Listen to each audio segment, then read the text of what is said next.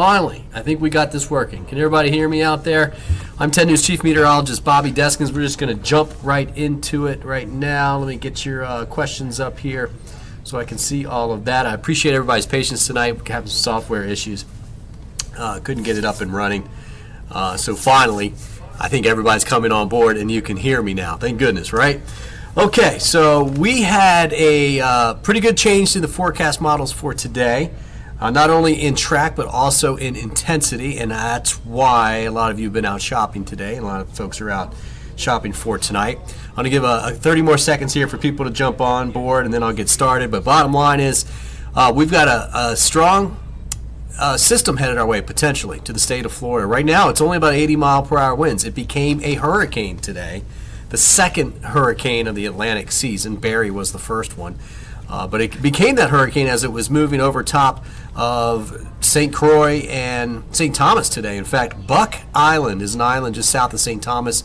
We had wind gusts of 110 miles per hour there, and sustained winds were generally in the 80s and 90s is what we were seeing from that location. But here's the good news. I mean, it did get over parts of eastern parts of Puerto Rico. However, it just kind of skirted the island. And for all of those islands right now, the weather is getting better. The storm is moving away, moving to the northwest at 13 miles per hour, and it's going to continue that trek for the next 24 hours or so. So, all right, we got everybody here. Glad to see everybody here. Let's talk about it, right? Here's the latest look. We got a radar picture, a decent radar picture. Look at the eye on this thing, guys. A very small storm. In fact, let me stop it. I'll even measure it for you. That most of this storm is only about 100 miles wide. That's tiny. I mean, Florida is 130 miles wide. Right, so that's a very small storm. That's one of the downsides of forecasting. These things can ramp up and fall apart quickly, and in this case, ramped up pretty quickly, and in the extended forecast, calling for it to continue to ramp up a little bit. So, a lot, actually. So, here's where we're looking at right now. You can see the path that went across Barbados. Right now, the storm is, let's see, if you're joining me from elsewhere, I'm based out of Tampa, Florida here. It's 1,200 miles southeast of Tampa, Florida at this particular point. So it's a ways out there, but the timing looks like that it is going to be towards Florida by Sunday of this coming weekend, Labor Day weekend, right? The 8 p.m. forecast update from the Hurricane Center just came out. It does not update the track at 8 p.m. We will get one at 11 p.m. So the track I'm going to show you is the same as it was at 5 p.m. this evening. The winds are 80 miles per hour. That's not new, but that's what they update at this time. And it's moving to the northwest at 13. The pressure has come down to 990 millibars, so that's a lower pressure, which is indicating that it's strengthening, which is probably going to be more than 80 mile per hour winds at the 11 o'clock update this evening. Now, here's the forecast for Thursday into Friday afternoon. It goes from a Cat 1 to a Cat 2 hurricane by Friday afternoon, well east of the Turks and Caicos and the southern Bahamas. I don't even think there'll even be any kind of tropical storm watches or warnings for those areas. It's a small storm, and it's going well out to the east. And then here is the all-important turn to the west. What does this look like? How long does it take? The latest forecast from the Hurricane Center essentially has a Category 3 hurricane with 115 mile per hour winds making landfall somewhere on the east coast of Florida, maybe all the way up to Georgia by Sunday morning, and then continuing off towards the west. You can see their center line there. Remember, though, the average forecast error that far out, that where you see the Category 2, that's about 200 miles. So they could be off by 200 miles that far out, okay? So I'll show you some models, and they're starting to point in that direction, but let's just get prepared and not I just want to convey that there are going to be some changes to this forecast. It's a scary-looking forecast, I know. All right, so forecast models. First of all, look back up here. You can see they're in pretty good agreement all the way up, even through the turn. That's a pretty good agreement in forecast models there. They start to spread over here, but that's not before they get almost to the coast of Florida. So if we zoom in a little bit, you can see how tightly packed they are here. Sorry, I didn't mean to go in that close. Versus the spread that we're seeing in here. The spread really starts once it gets close to land. So that's a little more confidence in that the Hurricane Center's forecast towards Central Florida could be more legit. Now, I've been doing this for years, and I will tell you, this far out, 4 and 5 days, You don't necessarily want it over top of you, but if it is over top of you, the odds are the forecast is going to change a little bit, at least. So it's not a bad thing to necessarily have it over top of you right now, because it means it may move one way or the other. So you see the modeling that's happening right there. The watches and warnings for Puerto Rico, for the U.S. Virgin Islands, the British Virgin Islands, all have been dropped. Weather's getting better there, and will continue to improve overnight tonight. And I mentioned no other watches and warnings in effect at this particular point. Now, the probability of seeing tropical storm force winds, this is coming up. And what I want to show you first is the timing of those winds. And so you can see here along the coast near Melbourne, that's Sunday morning around 8 o'clock in the morning, most likely arrival of times, okay? And then if you're over in the Tampa area, it's Sunday afternoon, so somewhere in the middle, Polk County, midday Sunday. That's the timing right now. And this too will likely change. Now, the probability, I'll just show you this a little bit easier for you to see. It's closer to 60% chance now that Tampa sees winds anywhere from 39 to 73 miles per hour. Now, the hurricane force wind probability is starting to enter the picture as well too. And right now in the Tampa area, that is about, I think, 15%, yeah. So 25, almost 30% over on the East Coast now. At 30% you get up towards Melbourne, Cocoa Beach area. All right, so that's the probability, that's where we're kind of looking at right now. Now let's talk a little bit about models. Now, I want to caution you here because this is just one model run. This is the European. You've heard us talk about this a lot. I'm going to run it all the way out in the time, and now we're out through Saturday morning at 6 o'clock in the morning. Now, it's lowered the pressure. It's strengthened it. It is still a small storm. It's maybe 100, 150 miles wide. So if it does come on shore, it's going to be a small area that has the highest winds and damage. But, watch this track. Through the northern Bahamas, Sunday morning at 6 a.m. Monday, that's Sunday night, 11 p.m., midnight, West Palm Beach to Fort Myers by Monday afternoon. So Sunday night into Monday, going across South Florida, then coming out and coming up. Now, this is one model run. Andrew was small. Andrew did something similar. It was a little further to the south, and then I saw this run come in this afternoon. I was like, oh man, I don't want to see this. Right now, the forecast is for about 115 mile per hour winds, and there will be some weakening. But guys, that's one model. When we go back here, that's like saying one of these lines. I just showed you one line across the bottom here. Look at all these other lines that are going further up to the north. One's even trying to recurve it. Okay, now let me go show you another model. This is the GFS model. I'm going to run this out to Saturday midday. GFS is a little weaker with it. That's Sunday midday. It's approaching Cape Canaveral, Daytona Beach, Sunday night. It's Monday morning, 2 a.m. So overnight, Sunday night to Monday, the GFS is taking it further to the north. It's a little weaker. It's affecting Jacksonville during the day on Monday, trying to recurve a little bit into Georgia, Savannah, and then eventually it actually kind of pushes it inland and will fall apart pretty quickly. So so you've got one here up near Jacksonville. You've got one headed down towards West Palm Beach. It is too early to say which one's going to be right. If either of those, the H-Wharf is a pretty good model as well too. Let me see if I can get the H-Wharf on here for you. And there we go. It actually kind of splits the uprights. It goes right in between. The data was just coming in. Let me run out and see how far we can go. You're looking at a couple different things here. Well, I'm not going to be able to show you because the data is just coming in. Let me refresh this just to make sure I've got it all. Just since I got, okay, here we go. So here we go. The data's coming in. Now, the H-Wharf is back up towards Cape Canaveral. This is Sunday night into Monday morning, overnight. Landfall near Cape Canaveral, right over the Cape, and then comes almost due west across towards Hernando, maybe Citrus County. Guys, this latest run that just came in is further north than what it was yesterday, or the last run, the prior run before that.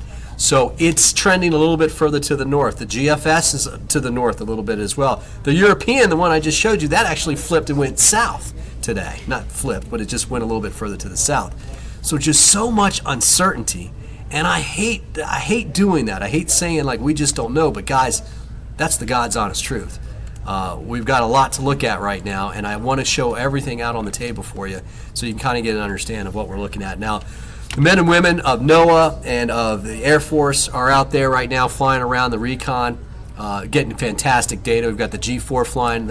That one's flying around the outside to measure all the atmosphere there. And that data goes into the model, so we know what the atmosphere looks like ahead of it. What kind of atmosphere is Dorian rolling into at this point, right? And then we've got the P3s and the C-130s. They're flying right into the center of it. They're getting all of the data, where the center is, what the pressures are, what the wind speeds are inside. And that's going into the models as well, too. We need to know where that center is so that when we tell the model to start running, we say, hey, model, here's where the center, the lowest pressure is. If that's off, I mean, look, this thing was supposed to go west of Puerto Rico.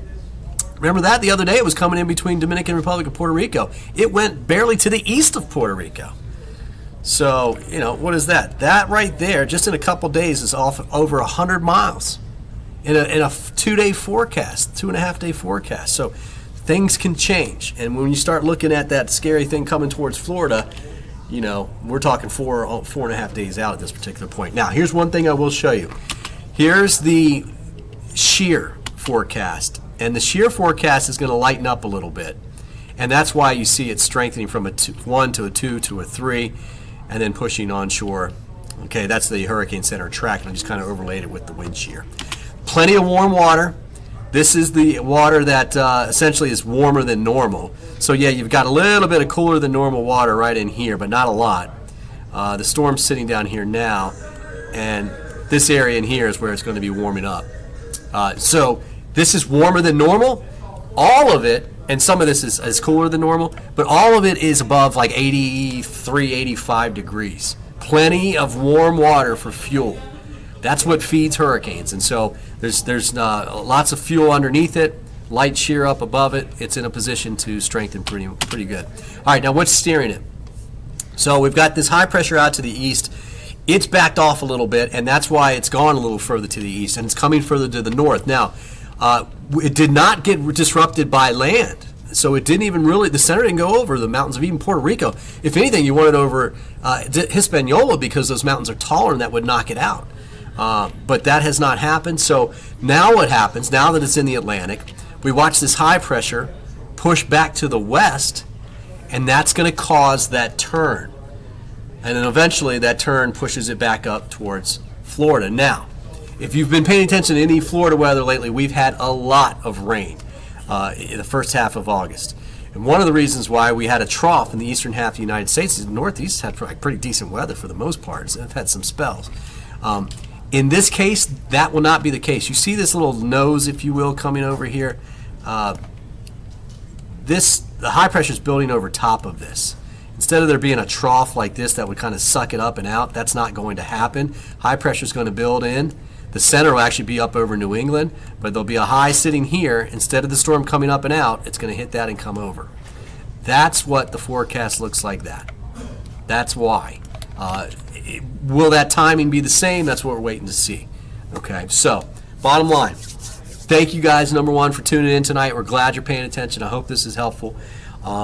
We know the storm is strengthened. It's now a Category 1 hurricane. We know it's forecast at least the next 24 hours to go to 90-mile-per-hour winds. We're pushing Cat 2. Okay, a stronger hurricane is actually expected east of Florida over the weekend, Saturday. Now, the hurricane threats are increasing for Florida. Those chances for tropical storm force winds are upward of 60%. That's in Tampa. It's higher over on the East Coast. I mean, I'm just talking west coast of Florida. And then hurricane force winds are going up as well, too. The timing looks to be Saturday morning on the East Coast. Sunday morning on the East Coast of Florida. Weather will really start to go downhill. Sunday during the day in the West Coast, things will slowly go downhill. So it's Sunday into Sunday night that's pushing across Florida. So that timing could change. Now, if that sticks, what you want to do and you want to get prepared is have everything done around your house by Saturday night. You want those shutters up by sunset on Saturday night. It's a lot easier to do things in the daylight around the house than it is at night. You want to bring in everything that can blow around the outside of your house, trash cans, lawn furniture. Some people will actually take the blades, fan blades, if you have a fan out on the lanai. They'll take the blades off. That'll keep it from blowing around as much. Things like that. Trees trimmed. You know what I mean? Get your plan ready to go. Do you know if you're going to evacuate? Do you live in a mobile home? You need to evacuate if this comes this way. It's a big if. We still don't know, but these are things you have to consider when you're putting your plan together. All right, so have your plan. Know where you would go if you're asked to evacuate. On the West Coast here, this is not particularly a storm surge storm for us, which is fantastic news because it's coming from the east. In fact, it'll probably blow the water out of Tampa Bay. We'll have another negative storm surge like what we did in Hurricane Irma a couple years ago.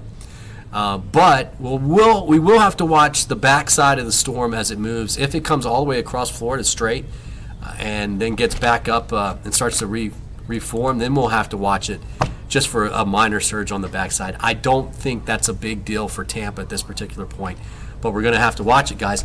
Look, just looking at this right now, this is a much more healthy storm. Look at all this radar, this radar return on the left side. There's a lot more sitting out here. So you're getting really concentric now at this point, right? Good center, good eye in there, nice eye wall. Yeah, it's doing its thing. It's easier for small storms to do this, and this one's taking advantage of that for sure. Okay, sorry I talked all long. I do want to get you some questions answered if I can. What is that phone number, guys? Do you got the phone number that people can text? If you are watching from the Tampa area, what we have done here is we've created a text solution where what you do is text tropics, TROPICS, tropics, to this number, and I'll type it out here too, 727. Let me do this, 727 945 6606.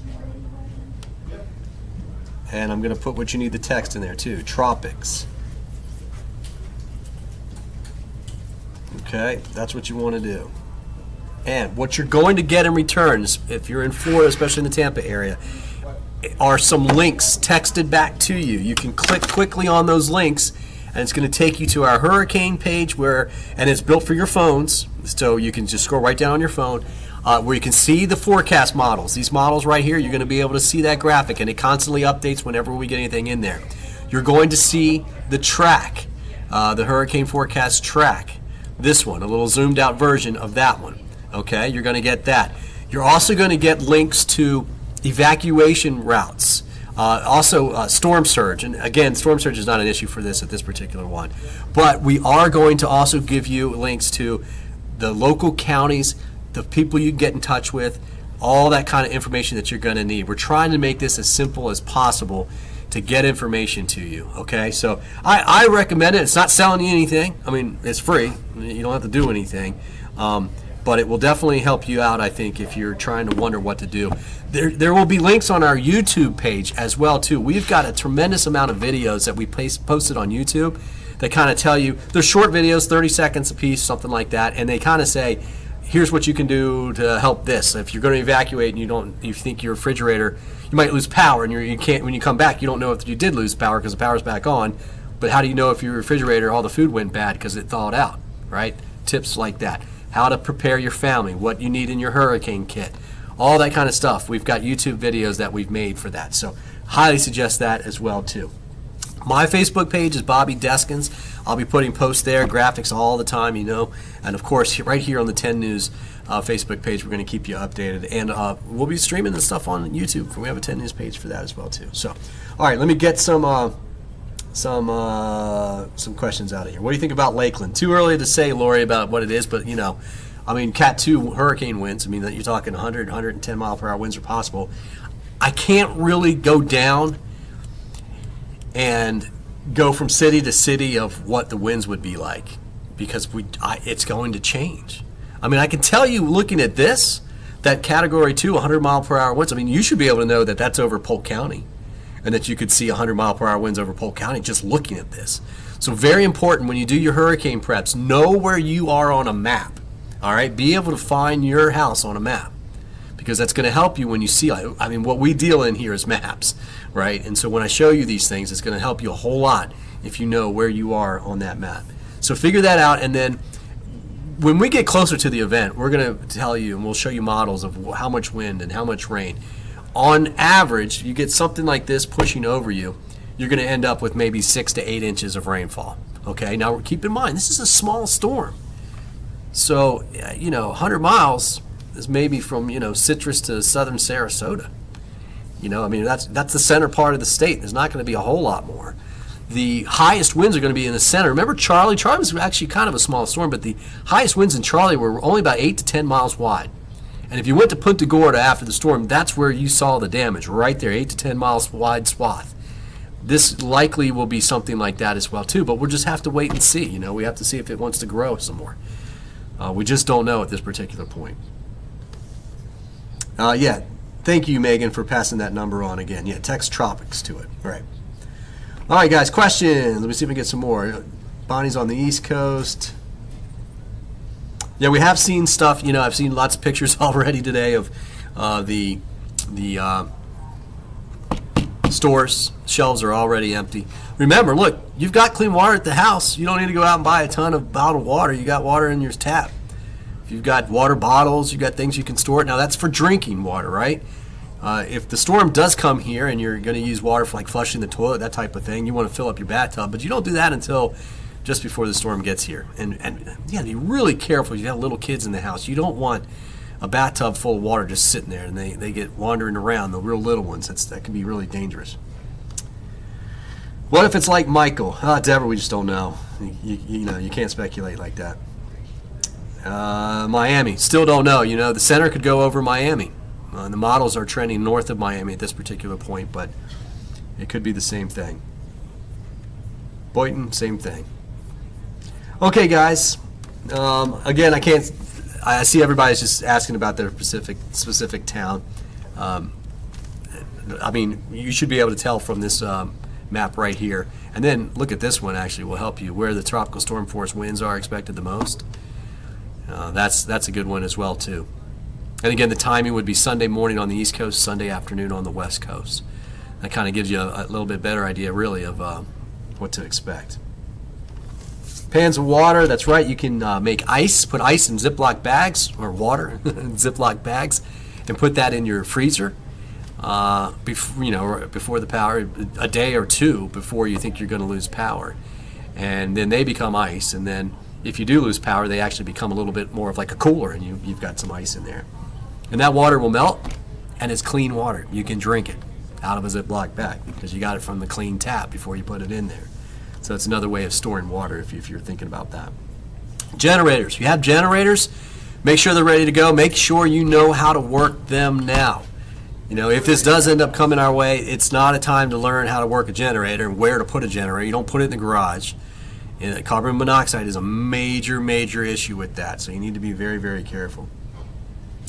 No problem, Deborah. Hope you have a good one.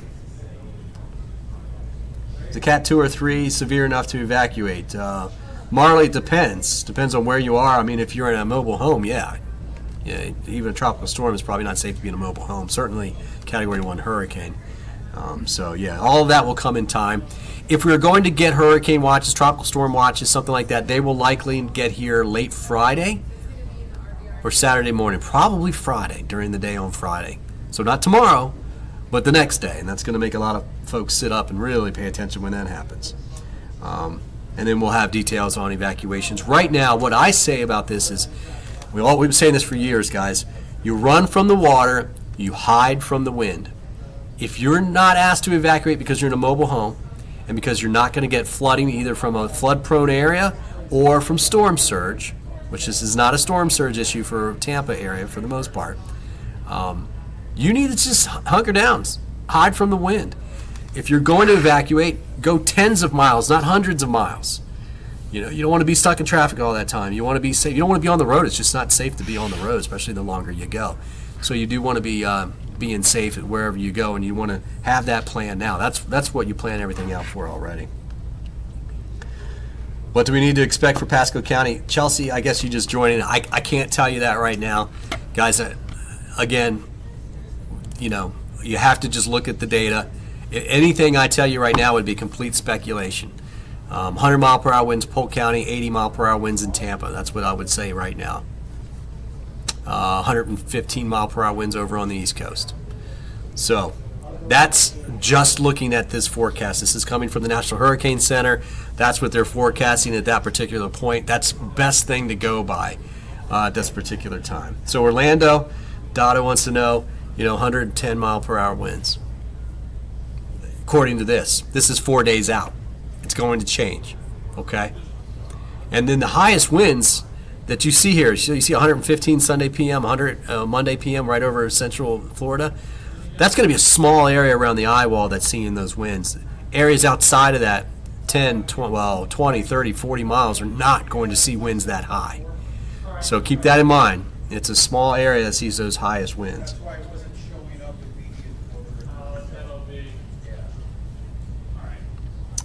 Want to know to cancel Bradenton Beach? Nah, I don't know if I can say that. I mean, you're just going to have to watch the forecast and figure that one out. Are there any more waves coming off of Africa? Have not even looked at this particular point, to be honest with you. I will check on that later tonight.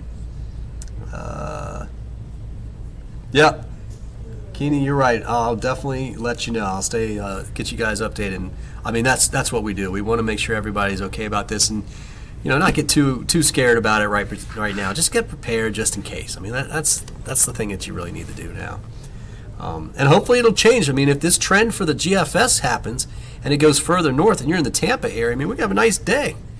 Sunday, Monday will be a nice Memorial Day or Labor Day weekend, right? Wouldn't be for Daytona and for Jacksonville, but that's if the models trend in that direction. So we'll have to see what they are doing. Here's again a latest look at those models right now. So there is a little bit of a trend there. So we shall see. And I hate to admit it, I was talking to the chief meteorologist, Tim Deegan, up in Jacksonville today on a conference call. It's our sister station up there. And I said, Tim, I hate to wish it on him, because I don't wish it on anybody, but he was talking about the trend maybe coming more with the GFS and going further north. And then that would be a better case scenario for us here in Tampa. So we would hope for Tampa's sake that happens. But, Cape Canaveral northward, St. Augustine, man, you don't want to have that. Okay, guys. Thank you very much for joining. I'm so glad that you guys did. You even stuck out this long.